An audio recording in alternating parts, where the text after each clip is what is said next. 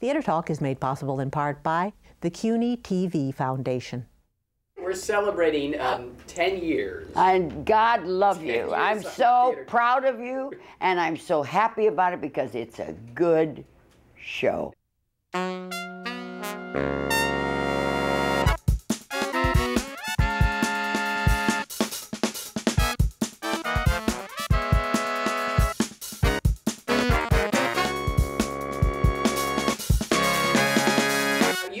Fan of the show for a long Absolutely. time. What is it that Especially when I'm on it. Yeah. Then I am crazy about it. No, it's a good show. And I don't see any bullshit alive in the air. I think it's all straightforward stuff. I think people from the theater are, they love being honest. You know, they don't get the opportunity to do it too many times. And it also has to do with the two of you and your attitude, because you don't pull punches. Welcome to Theater Talk. I'm Susan Haskins. And I'm Michael Riedel. We're celebrating our 10th anniversary on 13 by looking back at some of the highlights of our first decade on public television. We've had a lot of fun talking to theater people these past 10 years. Our very first show was an interview with the songwriters John Kander and Fred Ebb. At the time, they were about to open Chicago on Broadway. And we'd like to show you an excerpt from that interview now. Do you guys ever fight? Do you ever fight over a song, over a lyric? No. Do you ever tell them, hey, I don't like your melody, hey, I don't like your lyric? Sure. Yeah. All the time. We don't fight. But there's no tension there? I mean, you're just... No. No, and there never has been from the very beginning. It's we found this way of working together. We were really sort of fell into it. It's not, I mean... I think because we're each other's fan. See, I think John is just a terrific musician and a wonderful composer. And the feeling is... And if I were to say to him, I don't like something, he would know where what place that came from. And it's not a harmful place or a hurtful place or a degrading place. It's my love for his work says to me, I am allowed to say this to you. If one of us feels not jeopardy, I don't put anything in jeopardy. But I'll tell you something wonderful about him, Julie. The morning after Nick and Nora was beaten beyond death by the critics, Julie called. First thing, and he had one word. He said, next. The morning after Red Shoes, I called him, and before I could say next, he said, I've started. And he had. He was, you know, he really was more than a survivor. He was determined. He was absolutely... I mean, they must have had a hell of a time killing him in that hospital because he was just unkillable. We love to interview British actors. They're very witty and full of anecdotes. We've had a lot on the show over the years, and we're going to show you some of them now. You are pretending, and these are sort of awful words in a way to a lot of people who get really into the whole bit of it. That character's really... What is it? It's just... I didn't know he was pretending. Look, I'm this person. And a part sort of takes you over in a way, and you don't really know why it's taken you over or when it's taken you over. And so therefore, you don't know how you do it. But does that happen, that you know you're really cooking when all of a sudden the character has taken on a life of its own in yourself? It can take you a bit by surprise, and you find yourself physicalizing something which you haven't planned to do. The truth and the trick of the moment, really. I mean, that's interesting. But everything you say sounds, you know, as if you know, and you don't. No, we don't know. So you end up sounding pretentious. But when you end up sounding as if you've really got the answer. And you don't have a clue what's going on. Right? You told me a story, which I would love to get you to tell again, about one night on John Gabriel Borkman when the snow machine didn't work. And it was you, Vanessa, and Paul Scofield, and it was sort of an example of 3 different styles of acting. We had a big snow scene in John Gabriel Borkman, and in the interval, the stage manager came around, knocked first of all on my door and said, Eileen, I'm terribly sorry, the snow machine has gone, and so there won't be any snow in that scene. And I really do swear abominably, and I can't do that on television. I was saying the equivalent, I don't believe it. God's sake, this is the National Theatre, nothing works, nothing works. Oh, okay, all right, go away. I'll manage somehow. She goes to Vanessa's door and she knocks. She says, Vanessa, the snow machine's not working. Oh, isn't it? why don't we tear up lots of pieces of paper into tiny, and as I go on stage, they'll be in my pocket, and I go, woo, woo, woo, and it'll be like snow. And she goes to Paul's door, and she knocks on the door, and she says, Mr. Schofield, I'm very afraid the snow machine is not working. He just stopped and said, no snow, no Paul. They got the snow machine working. No, you can keep talking. Okay. I can talk, can't I? And were you pleased, they asked of Helen in hell. Was I pleased, she said, that all Troy's towers fell, and Priam's sons was slain, and lost his throne, and such a war was fought shall ne'er be seen again, and fought for me alone. Was I pleased? She said. Oh, I should think I was.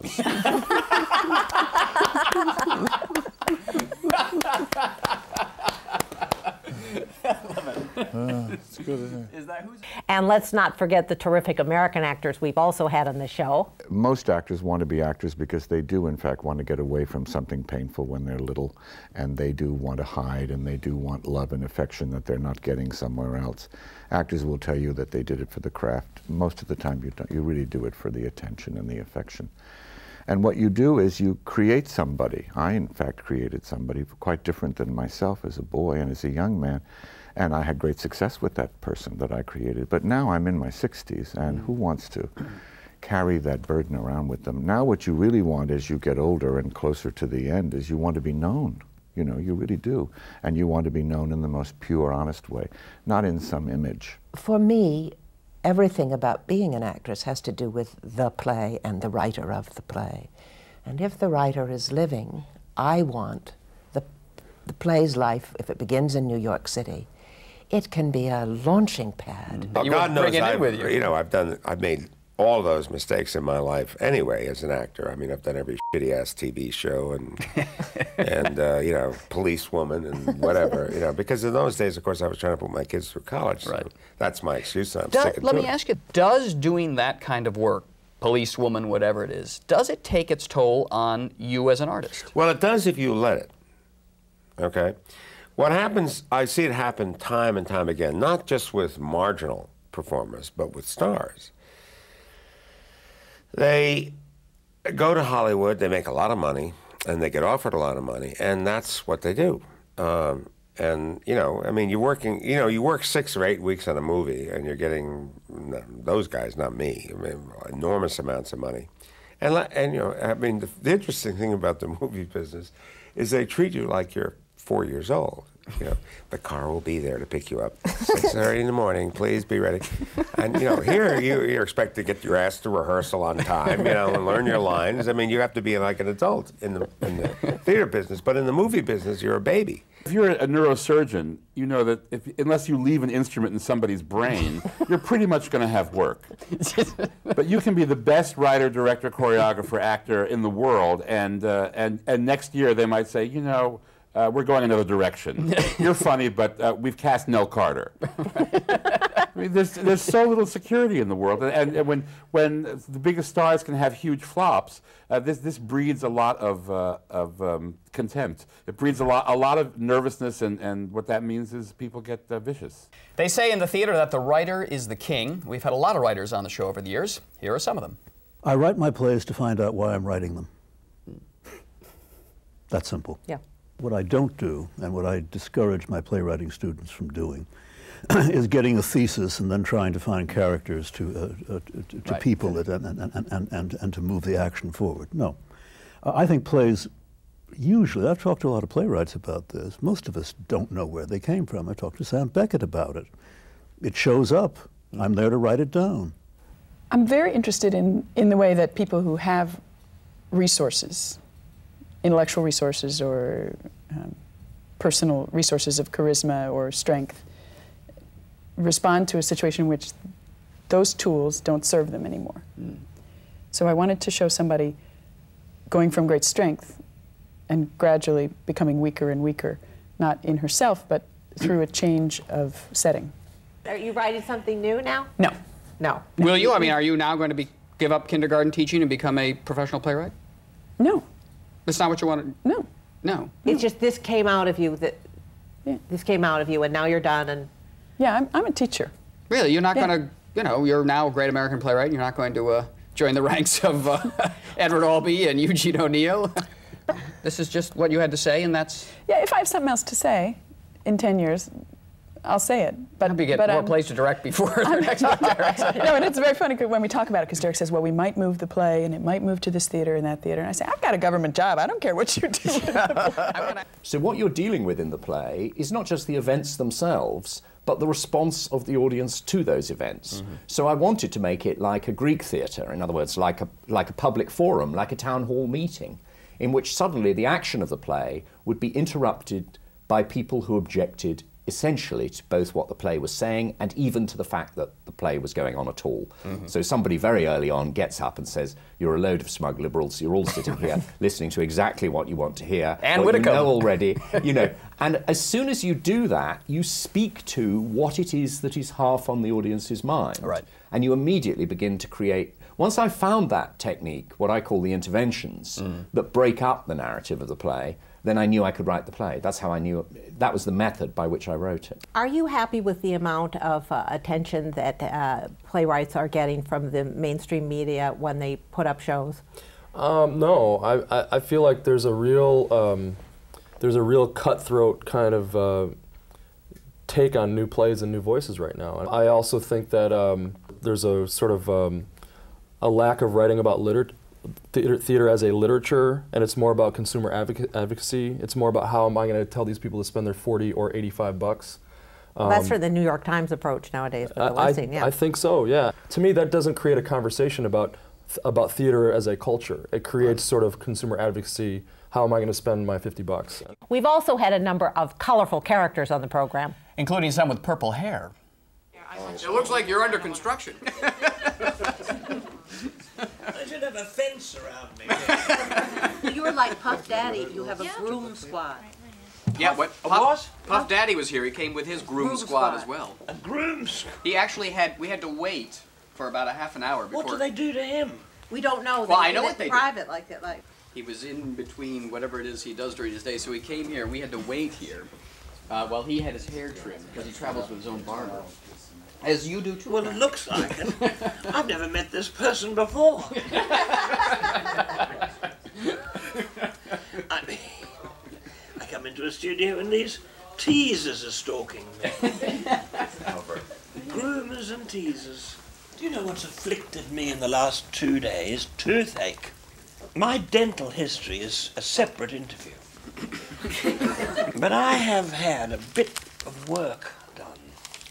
No. Susan. No. You're kidding. And I had this dreadful toothache on stage. Really? Now, I keep hoping that old Dr. Footlights is going to fix me up. You heard of that? You know about Dr. Footlights? What's Dr. Footlights? It's sort of an English thing. An Australian, I suppose. You walk on stage with whatever ailment or worry, and the Footlights fixes it. Poof, it's gone. I think it's to do with a rush of adrenaline. So I was hoping Dr. Footlights, Dentist Footlights, would fix my tooth. And? Are we doing all this to No, we're going to... I haven't seen you on the circuit, though, Bob, because, the History Boys, the cast of the History Boys, I used to see them at all the theater bars like Angus McIndoe, which is just down the street from where you are. Oh, you don't know the dummy bars. We got some bars now, they got some stuff. They got wood alcohol. Wow. Oh, man, I love it. What's a dummy bar like? I don't know a dummy bar. Well, you should go with me sometime. Yeah. You've been hanging around places. A dummy bar, man, they'll make you look cross-eyed.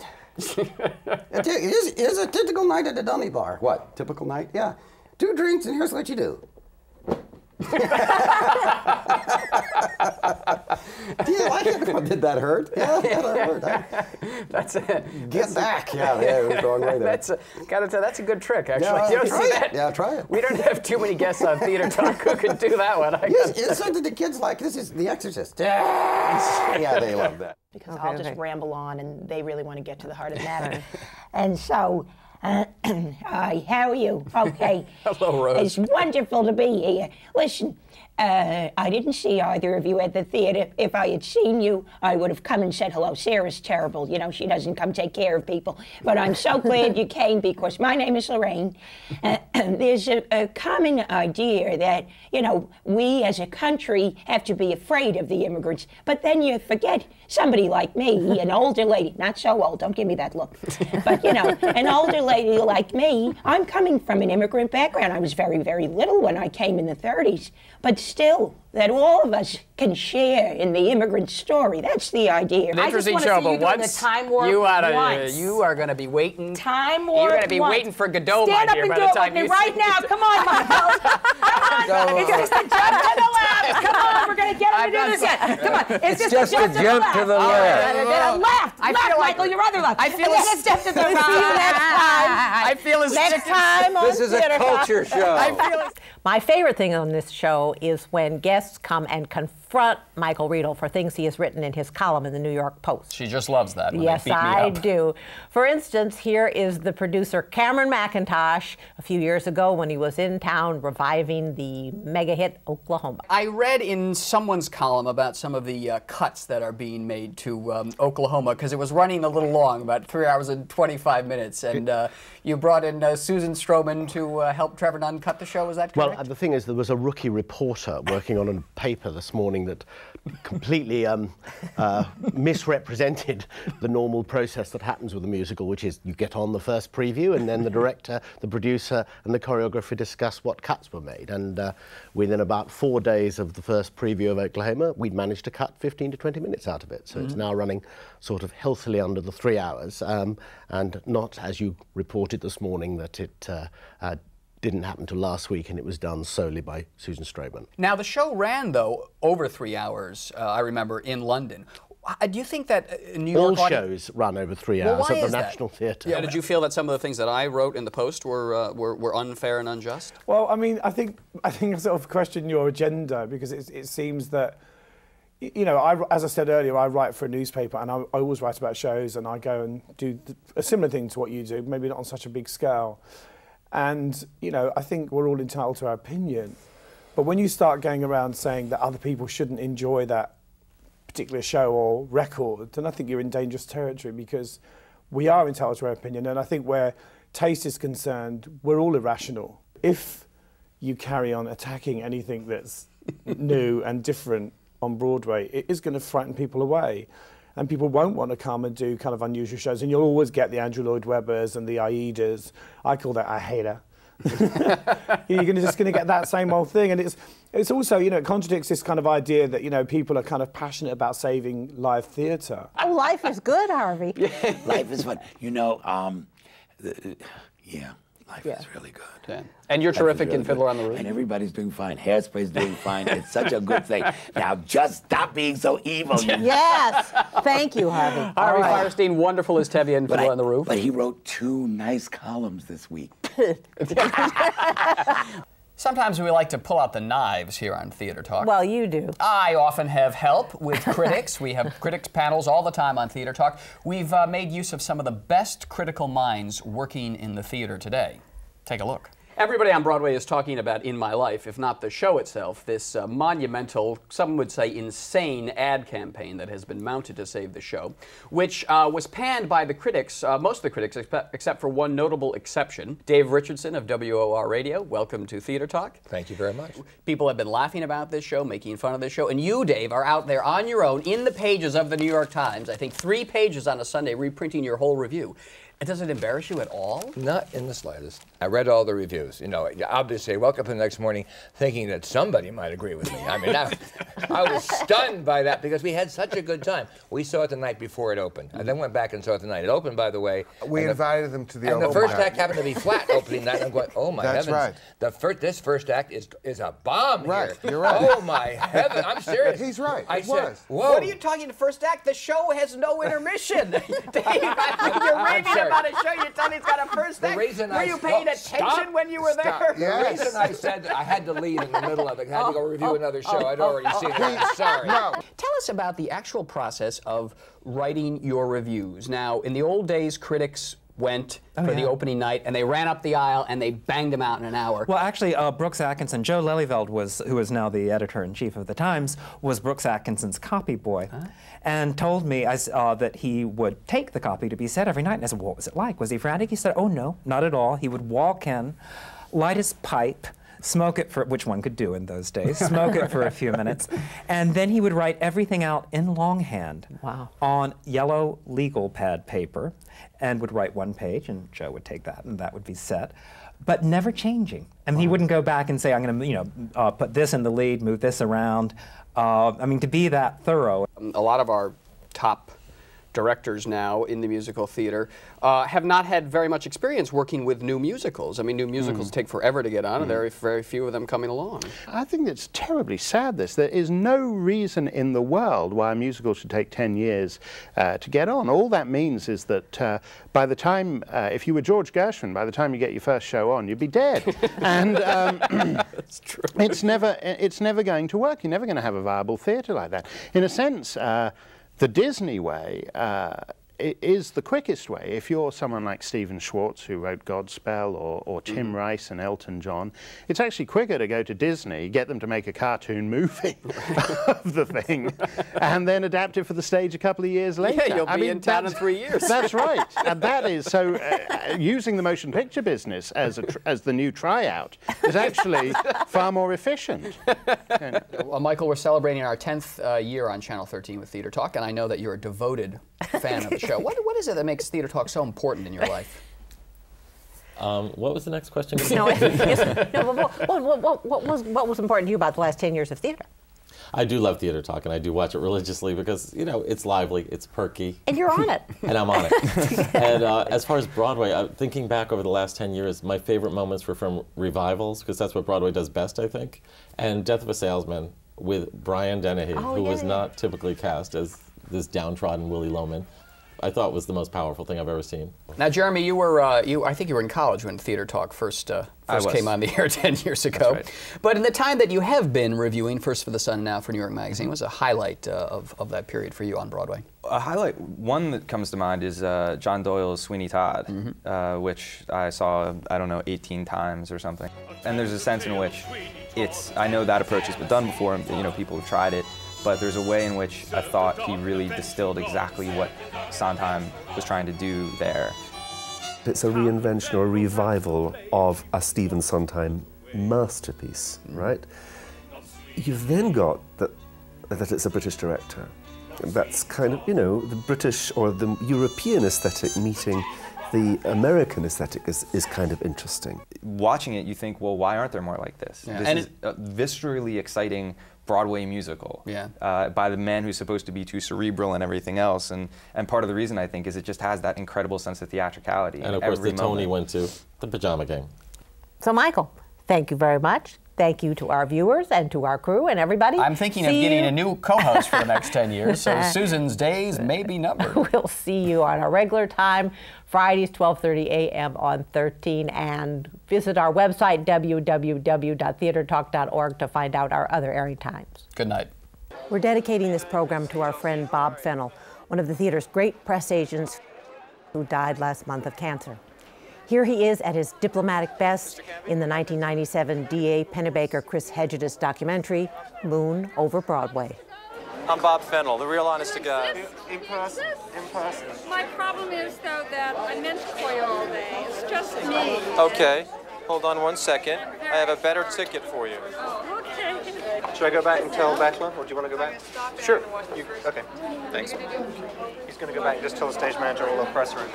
This is a picture of Carol Burnett. She approved this photo, but when she did, I said to her, Oh, look! We need to do something about this picture. Why? Because everybody hates it. Really? 3 people have come up to me and have gone, you're a much prettier girl oh, than we'll that. show you what else we have. I would love to. I think I have photo approval in my contract. I don't know, but I'll check on it. But look, the dress isn't the right color. There's a crease in it.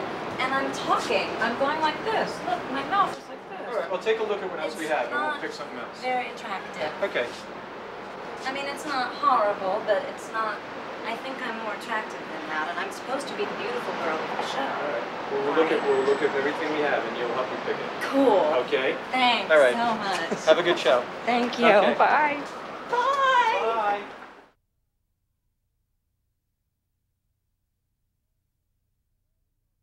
We're celebrating 10 years of Theater Talk, and one of our most fanatical fans, who I think has seen every episode, is Paul Rudnick, who's also been on the show a number of times. Paul, can you tell us how and why you value Theater Talk so highly? Well, when I was a child in New Jersey watching Theater Talk, I had a dream. That was, I think, when Michael was still hosting with Kathy Lee. Yes, right.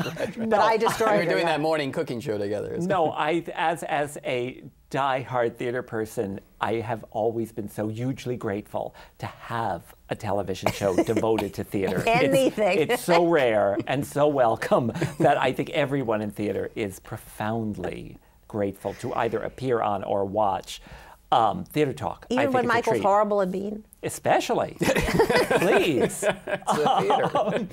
What's Christmas without the Grinch? Our thanks to the Friends of Theater Talk for their significant contribution to this production. Theater Talk is made possible in part by the Frederick Lowe Foundation, the Eleanor Naylor Dana Charitable Trust, the Alan S. Gordon Foundation, the Corey and Bob Donnelly Charitable Fund, Carrie J. Fries, the Dorothy Strelson Foundation, the New York City Department of Cultural Affairs, and the New York State Council on the Arts, a state agency. Playbill Online is the official website of Theater Talk and the home of the Playbill Club, providing information and opportunities for theater lovers.